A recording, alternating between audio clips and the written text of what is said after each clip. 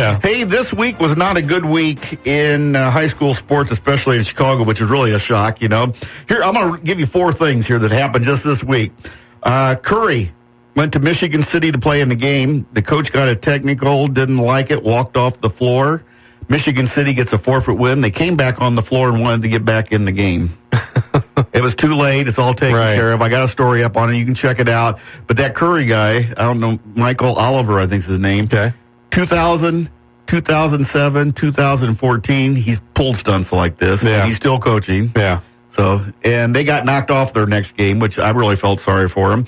Also, the Morgan Park fiasco, you've heard about that. Did you hear that they also scheduled the game the same night they were supposed to play Chicago Vocational? So CPS was going to give them a forfeit for the Vocational game. Right. Because they got the game at home at Morgan Park. Morgan Park says, no, we're not going to take a forfeit for that. Yeah? Well, how are you going to do that? You're going to play 2 games? We don't want to play 2 games. Well, you're the one that got yourself in the jam. You should have looked. Right. You know, they're not the one changing the schedule, you are, and the other team, Vocational, already changed their schedule to meet Morgan Park's requirement, okay? Right. This is all at CPS. The other one is last night, Leo at Seton. I think our friend Jack Gleason was there. Michael Bryan was there. They must have had a brawl in the handshake line, you know, kind of like that we had here a couple years ago. They had police squads everywhere. They were blocking off. They had to sneak Michael Bryan out of the gym. Oh, my goodness. Okay, that's 3 things in the Chicago related. I mean, they're nuts. Let's face it, they're nuts. The state wants to take them over. I don't know why anybody would want them, but they got to do something about Chicago public schools. Although Craig Anderson is looking into the new IHSA guy is looking into the Michigan City forfeit, and they're also looking into the recruiting practices. So he is at least taking a step forward, a positive. Right. My hat's off to him. At least they're talking about doing something. Well, you know, it'll be interesting to see what comes of these things, because one of 2 things will happen. I know people in Chicago have talked about breaking away from the IHSA before.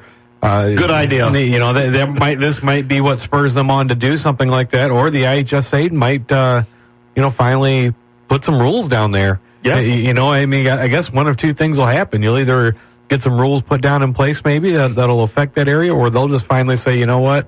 We've had enough of you. You've had enough of us. So let's just end this. Yeah, you mean we got to go by rules? That's what I can just hear them saying that. I mean, that's the stuff we know about. That makes me a little nervous. In the Morgan Park is a lot of parents interference in there. Yeah, that's all I'm going to say on that.